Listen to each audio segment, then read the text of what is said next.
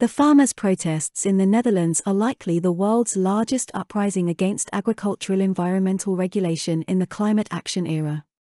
Dutch farmers' raucous protests against government climate plans have sparked outrage both at home and abroad, with populists all over the world joining in, including former US President Donald Trump.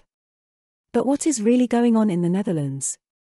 The Netherlands, the world's second-largest agricultural exporter after the United States, is one of the most productive farming centers on the planet, but it is also one of the most polluting. Some believe that agriculture is responsible for the majority of nitrogen emissions in the Netherlands, but many others believe otherwise. According to a National Geographic article titled "This Tiny Country Feeds the World," the Netherlands has become an agricultural giant by demonstrating what the future of farming could look like. However, according to The Economist, the Netherlands is the EU's biggest nitrogen polluter. Farm animals, which will almost certainly be regulated out of existence, produce manure, which mixes with urine and releases the nitrogen compound ammonia. When this contaminates nearby rivers and lakes, it can harm wildlife and disrupt sensitive ecosystems. However, no other known method of producing such abundant agricultural output with the resources available to Dutch farmers exists. So there is a trade-off between protecting sensitive ecosystems on the one hand, and maintaining a thriving Dutch agricultural industry that can support its workers while providing the market with the most affordable products, on the other. But I can hear you thinking, what is the main reason for all the fuss and chaos in the Netherlands? That is because the Dutch government unveiled extreme measures aimed directly at the agricultural industry on June 10 of this year. Farms near nature reserves must reduce nitrogen output by 70%, according to The Economist.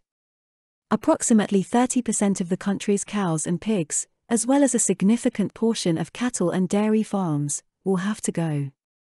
In response to the new legislation, approximately 40,000 Dutch farmers demonstrated outside government buildings and ministers' homes, and hundreds of tractors were used to blockade food distribution centers, leaving supermarket shelves empty. They've set fire to hay and manure along highways, dumped trash on roads to cause traffic jams. In protest, upside-down flags are being waved from farmhouses across the country. Prime Minister Mark Rutte, who became the country's longest-serving prime minister this month and has dealt with what is known as the nitrogen crisis in the Netherlands, has condemned the protests as unacceptable. Willfully putting others in danger, causing damage to our infrastructure, and threatening people who help clean up goes beyond all limits, Minister Rutte, who has met on several occasions with farmers, said recently on Twitter. But emotions are running high and everyone is getting more and more furious, which leads to shocking events. On the evening of July 5, there was a standoff in the Dutch province of Friesland. Police allegedly fired shots at a group of farmers, who were allegedly driving tractors into police officers and their vehicles in order to get past a roadblock and onto the highway. The gunfire struck a tractor, and 3 people were arrested. Later the OM, which means prosecution, investigated the case and they came to the conclusion that the policeman wrongly fired at the boy. There was no immediate danger to the life of the policeman or that of others at the time. Farmer Son Jouk, who is 16 years old and was one of the 3 arrested farmers, was full of questions after the incident. According to his lawyer, he had no intention at all to flee from the police or to get out of a check. Jouk was not aware of any harm, and was suddenly shot at. He later told that he was fortunate and happy that he could still tell the story afterwards as it could have cost him his life. This was just one tense moment in a tens of thousands strong protest campaign that has erupted into an international clash between farmers and environmental regulators with global and potentially historic ramifications.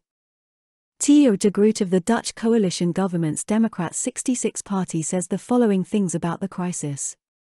We have to move away from the low-cost model of food production. It's time to restore nature, climate, and air, which may mean that intensive farming has no place in some areas.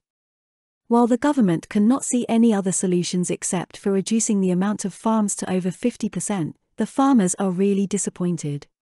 According to the farmers, they have been talking to the governments, provincial and national, for 2 years now and they have already proposed many solutions. But it seems that the government has ultimately done nothing with it. The government is not willing to come even a little closer to an agreement with the farmers. This is why the farmers are taking tough actions. They indicate that they are disappointed that they are causing nuisance to many citizens, but that there is no other solution. This is no longer a democracy, it's a dictatorship, says Jeroen van Moanen, a farmer in Zeewolde, central Netherlands, who has joined the protests. Farmers, according to Van Moanen, are unfairly targeted. If you come for us and our families, you come for a farmer's soul. We've proposed a variety of solutions, but we've been ignored. Finally, they devise a strategy for livestock reduction. No other industry has reduced nitrogen as much as we have in the last 30 years. This is why there is so much emotion and pain. If you make people so very angry, you get this, says Secretary Sietta van Kiempema of the Farmers Defence Force Action Group about the new farmers' protests around highways. You shouldn't be surprised by that. Anyone would do this if you were chased off your land and out of your home. In doing so, she is responding to criticism from Road Manager Rijkswaterstaat, which is the implementing organization of the Ministry of Infrastructure and Water Management, who warns that this method of campaigning can cause dangerous situations.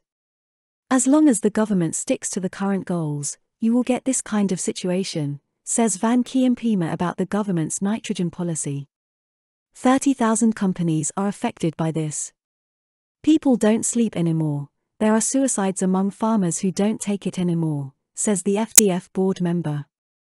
Recent figures on the number of suicides among farmers are not available, so whether this impression is correct cannot be verified. According to calculations by the Ministry of Finance, nearly 30,000 farms could be affected by the nitrogen plans. That has calculated that some 11,200 companies will have to stop with the current plans and 17,600 farmers will have to reduce their livestock. In this way, the cabinet wants to reduce nitrogen emissions, especially in the form of ammonia, in such a way that nature can recover.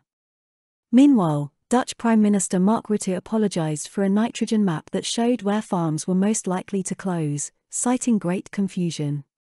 So for many people it is clear why the farmers are upset, and it is understandable that the majority of the Dutch population sympathizes with them.